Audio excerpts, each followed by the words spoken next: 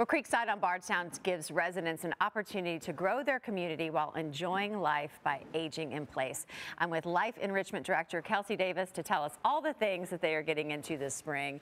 Right, we're springing forward. Yes. And I feel like, Kelsey, this is the time that you all just really come to life. Like all the beauty of what you all do and offer there, it happens now. Yeah, as soon as the weather starts turning nice, we open up the door on memory care and just let them walk in and out onto the courtyard as they please, you know. That's the beauty of what you all offer is you know that's going to help your residents in the best way possible, especially with memory care. You're making everybody enjoy the best of spring. I know you're not in the garden yet. Not yet. Not yet. Not yet. We don't want to get out too early, as apparently I saw snow on the forecast. Shh, don't do that. Well, Ben already did it. I know, it's not me. I ain't making it up. You heard him, right? Yeah. Already saying something. He doesn't know how bad of a frost or anything like that, a little wintry mix, but we're going to enjoy the weather right now. Of course. And one big part that you have like year round is this opportunity to have your beautiful dogs where they're just roaming around so residents can enjoy the dogs, but they love getting outside too, and I just bet it's been fun with your trips and activities in the, in the center. So one of the most fun parts I feel like in the spring and the summer is we start to take our walking club. So we'll put the dog, Opie doesn't even go on a leash. Yeah.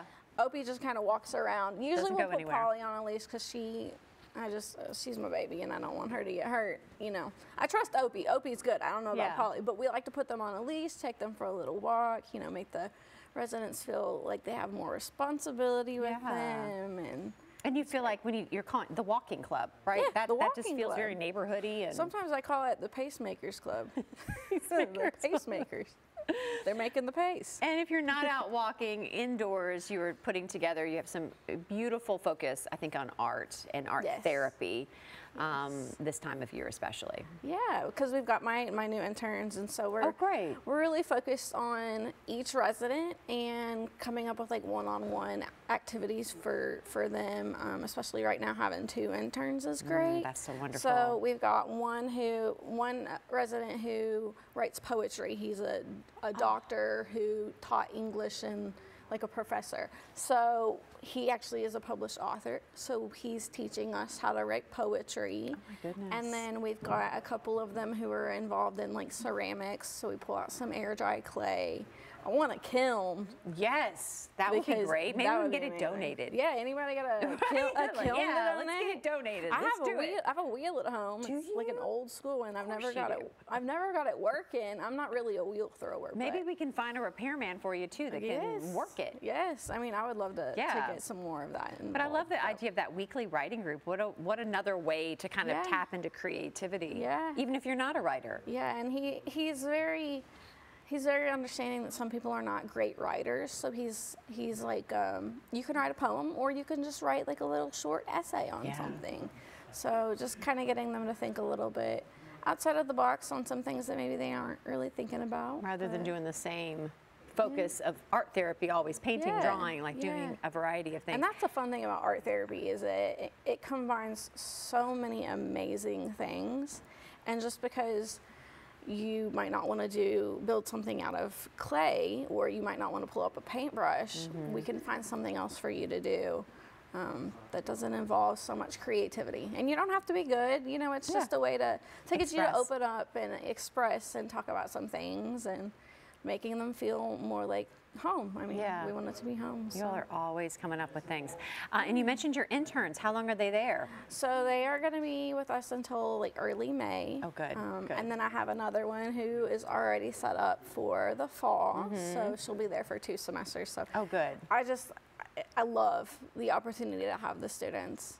Well, you too. You always get this cool opportunity to learn so much from them. Yeah. You know, you're just one of those people. You take it as what can I learn? But I think that's so great. You're not telling them what to do. No. It's like what can we all learn? I don't want to tell them what to do. No. I want them to feel like they're learning on their own. But I'm there as like a support system. So, you know, just making them focus on the residents and and sitting down with intention and thinking about what does this resident need? How can we meet them on their level? And creating just a really positive environment. Just so for great. them. It's just not always one group thing at Creekside. It's like focusing on individual, Oh, for sure. individual That's needs. so important. Well, from that to I know you guys are going to party for March, for St. Patrick's Day and March Madness. Yes, we always do a March Madness I know you both do, competition. yeah. And it's fun because for Super Bowl, like we got our own little Lombardi trophy. Well, this is like our 3rd or 4th year doing March Madness competition. So I'm like, we need to get a trophy and put on the little plaques each year of who has won. Yeah. Because we've had one who sadly she passed away, but she was our first winner. And so we've got like you know how like high schools and stuff will have the banners. We do like a banner kind of thing, but it's got her face on it. And so we've got multiple of those from each year, whoever won, and we put those up so that they feel special. It's like the Creekside Hall of Champions. Exactly. Yes. Yes. Honor, because you have like some sports celebrities We at do. Creekside. We have so just saying. some of the coolest people. Yeah, you honestly. really, really do. Well, it sounds like you have a good spring lined up for you all. Yes, we Love do. it. Any needs besides the somebody to operate the wheel, kiln, Anybody who anything just else? wants to come volunteer. Well, that's I great, mean, yeah. we love volunteers. Babies. Babies. Babies are kids. You need babies? They are obsessed with babies and kids. Oh, you want babies and kids to come visit. I want to Okay. I was find like, a what is happening? daycare that we can bring our residents to. Oh, I that would really be do. great. I want to Yeah. find a daycare. So if you have a daycare, That's a great idea. they would love it. They are obsessed. Anytime we That go would out be in public, they're like, wonderful. "Oh my gosh, look at that kid!" When we went to the circus, oh, they weren't even loved paying all the- attention to this. love it on those They didn't care babies. about the circus. They They cared cared about the kids. the babies and the kids. So yeah. If you have a daycare that wants to visit Creekside, me meet up. Kelsey. We will hook you up, definitely. Kelsey, great to always to see you. Good to see you. If you would like to get in touch with Creekside, maybe to volunteer, maybe to bring your daycare by, maybe to get involved in some way, or for a visit, just go to creeksideonbardstown.com.